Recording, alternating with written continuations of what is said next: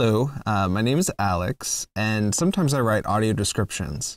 Audio descriptions are narrations which blind people use to understand the visual content of a video. And I want to put my audio description ability to the ultimate torture test by describing some toys that I found in a Japanese toy shop in Ueno, Tokyo. On a busy shopping street are a row of toy dispensers, including one dispenser for Koi Man, half koi, half man, in 6 collectible poses, such as floating on a life preserver, and standing in a Speedo, and standing cross-armed in a Speedo.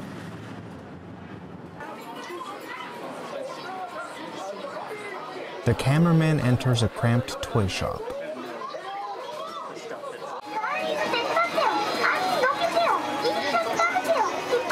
A video screen shows an ugly rabbit baby in a diaper. The ugly rabbit baby does random stuff like cry and hold up a duck. The video screen is surrounded by dozens of ugly rabbit baby pillow dolls with crying eyes. The ugly rabbit baby face fills the screen.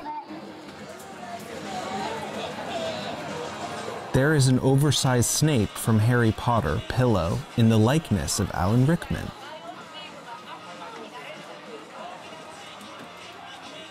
There is a cabinet of horror heads, little detached heads in plastic jars. Each is different: mutilated zombies, mutilated clowns, cut-up freaks, werewolves, maggoty mouth killers, and irradiated bubble faces. One is just splattered guts and brains.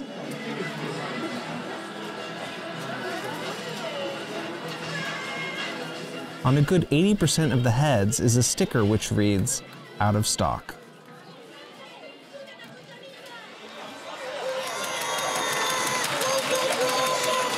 A minion from Despicable Me occasionally twitches. The cameraman climbs one flight of stairs deeper into the shop. There are superhero action figures with bug helmets, and one just has a Captain Hook style hook for a hand.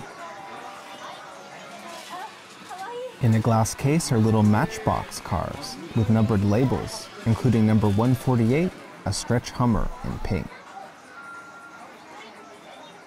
A Lego minifigure looking toy is way oversized at a good 3 feet tall, and it has the proportions and ears of Mickey Mouse, and it also happens to be a bear, and it also happens to be snarling and covered in blood.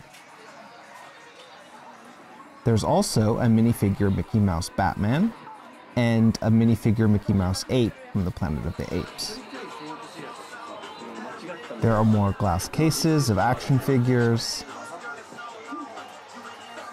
A man is composed of cubes. Alien boxers pose intimidatingly with their multicolored, muscle-bound bodies of glistening plastic. One dude has not a 6-pack, but a 10-pack.